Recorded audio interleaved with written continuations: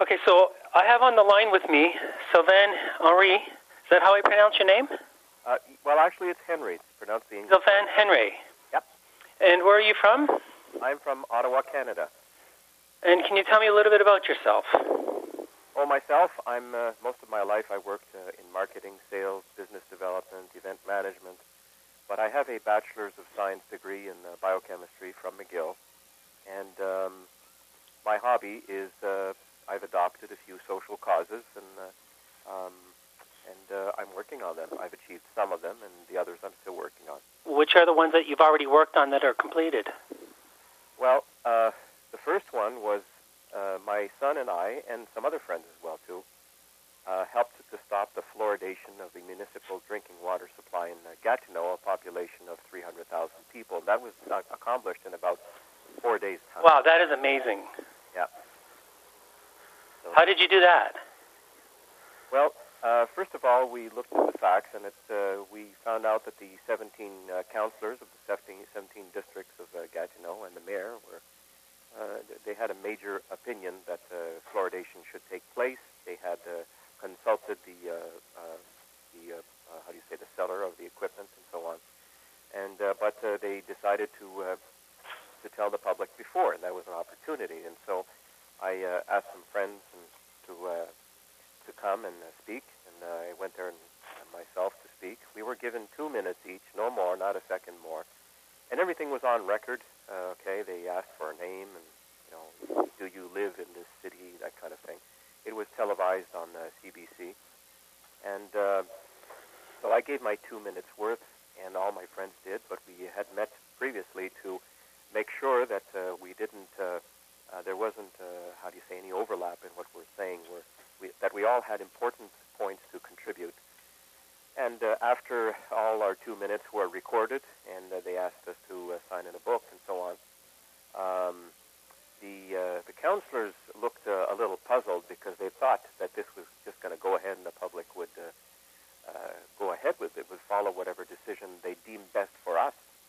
And so anyways, at any rate, we sent emails back to the mayor and the councillors, and they asked them, well, what are you going to do? They said, well, we're going to have a closed-door vote. And we said, no way you're not having a closed-door vote. We want to see who's voting for what. This should be a public vote. And anyways, the final compromise was that it would be an open vote where the councillors will vote for this issue or against it. And but we could be there as long as we didn't speak, and that was fine with us. So we made sure that we were very wide awake during the session. The night before this vote, we made sure we sent a lot of emails to those who needed a bit of convincing, positive emails, evidence-based reasons. And to make a long story short, the vote was 17 against fluoridation and 2 for. Wow. That was big. Wow, that's really good. Congratulations. Well, thank you. It dispelled the notion that you have to have 10 million people to email somebody or, to bug somebody in power to get something done, because we're just a group of a dozen people, and we did it. So that's a lot of hope for the rest of us who still have fluoride in our water. That's a good success to kind of reflect back onto. So what about your other successes or projects?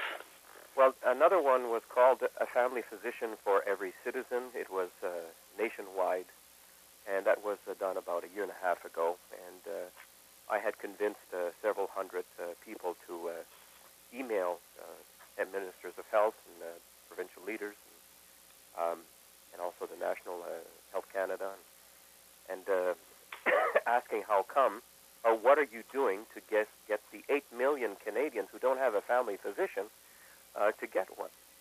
And we just want to know what you are doing, what you have done. Mm-hmm. And it turns out that a few of them did respond to us saying that they're saying that, there's progress. Well, you have 2 more doctors in Canada, that's progress. That's not progress. We're not children.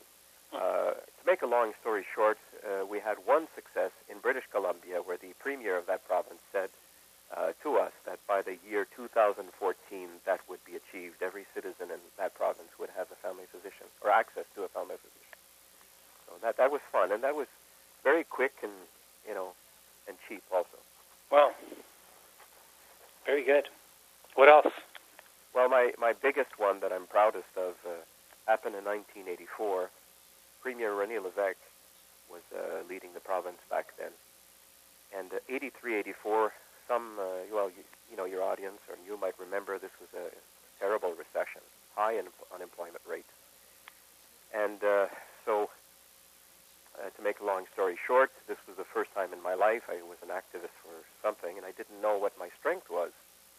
And it turned out it wasn't public speaking. I'm horrible at that. I was, at least at the time. And I said, my strength is finding out timing, when to do something, when to do a social cause that most people would jump in.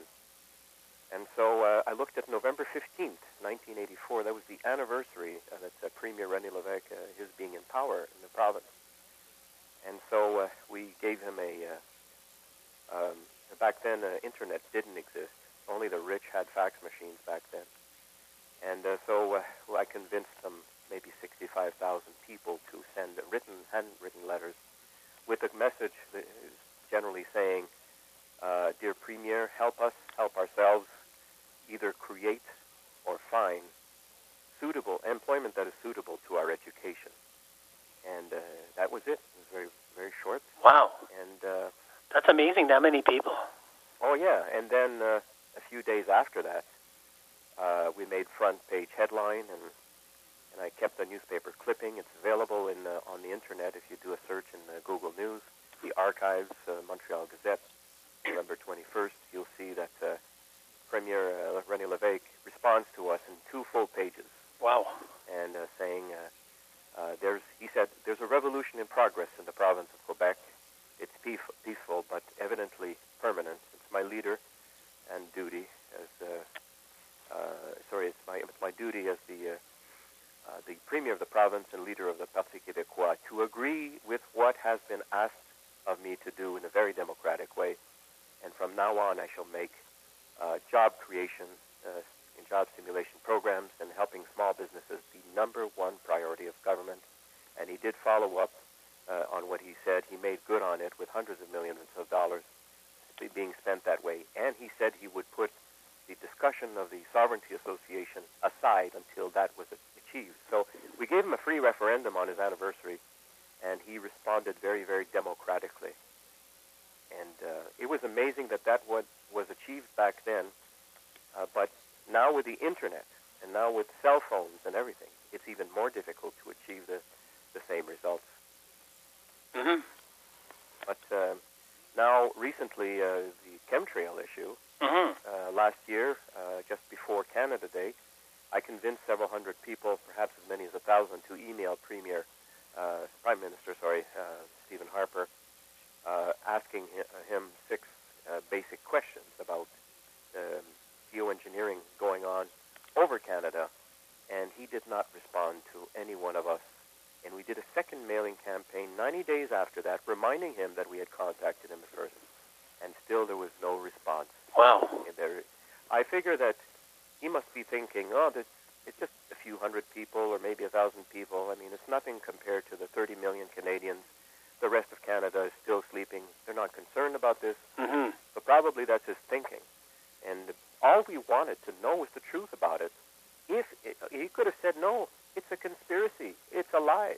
Mm-hmm. But he didn't. And we wanted to have a response on paper. Mm-hmm. And we didn't get it. Yeah, that's the least that you're owed. Right. Mm-hmm. So we haven't given up. We're just increasing our forces so the next time he won't be able to avoid us. So basically you're asking for an answer to what's going on in the sky? Yeah. Who is spraying us? Who gave permission? Who is paying for this? Who's funding this spraying? What are they spraying us with? Have there been toxicological studies about, what they're spraying us with? What is the purpose? Why are they doing this? Where does the Prime Minister work? Out of Ottawa? Yep. Is Ottawa being sprayed? Constantly. How come he can't notice that? Well, we don't know if he notices it at all because he's not responding to us. Wow. That's really strange. Maybe, Mr. Prime Minister, you should look up in the sky in Ottawa every once in a while. Yeah, and in his case, it's not so strange, I think, because apparently people with other causes have approached him, and still they're speaking to a deaf ear. He does not respond to Canadians. Well, let's have he is the majority leader. Let's have a plea right now. Mr. Prime Minister, look up in the sky. Those things that are staying in the sky a lot longer than 20 seconds. Can you look at that, please? Right. Well, let's hope that does the trick. Well, what do you know about what's in the sky? Well, there's two ways to find out what's in the sky. The first is by doing internet research, and the second is by gathering empirical data. Mm-hmm. I've done both. Okay, good. Well, first of all, I notice chemtrails because I'm 53, and I look at the skies all the time. I'm a very romantic person, and I just love the skies. And what's happening now, I haven't seen in my childhood, in my teenage years, my young adulthood, my middle age. I haven't seen it at all. I mean, you have spraying, dotted patterns. I mean, stop, go, planes don't stop and go. I've seen that. Engines just do not shut off and then start again in mid-flight. Exactly. They don't have any brakes up there, so obviously they're spraying something. Yeah. And also another observation was that the spraying in the Ottawa region happens from one city limit to the other. That means it has a beginning and has an end. It's not continuous. Yes, I've noticed that in Burlington. And so also from empirical observation only, just with eye observation, these trails become clouds. The regular contrails, condensation trails behind jets, disappear like almost instantly. They don't linger in the skies for hours or a whole day. Right, they only last like about 15 to 20 seconds or so. That's it. But these become huge clouds, and if enough of those are spread over a city, then it makes the sky hazy. Yes, we're hazy all the time here. And lately. And I've been noticing from different parts of Canada and different parts of the world too that the activity has recently been increased. And so to collect the second thing was internet data.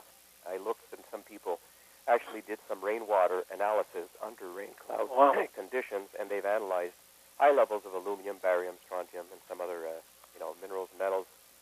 And so there are copies of the lab results of these tests available on the internet for different countries. People who know how to use Google can access these, or you can even see them on YouTube. And some people have done some hair analysis, because we breathe the stuff, we may drink it, we may eat it through foods that have been sprayed, but eventually some of it ends up in our hair, because and anyways, you can analyze the hair to see what kind of if there are any anomalies. So that's internet data, and to help me collect empirical data, what I did is I created a Google Doc form, and I invited people from all over the world to fill it up and say what they thought about chemtrails. Is it happening? Are they convinced that this is something that is different from contrails, and so on?